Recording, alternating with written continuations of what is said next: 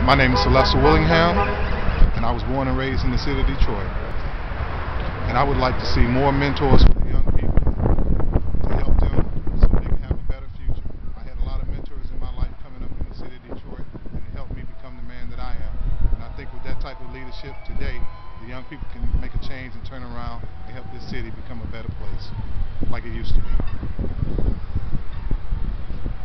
That's pretty much all I have to say. I think it'll be a better city with more mentors, more brothers and sisters to help young people in a more positive direction. That's it.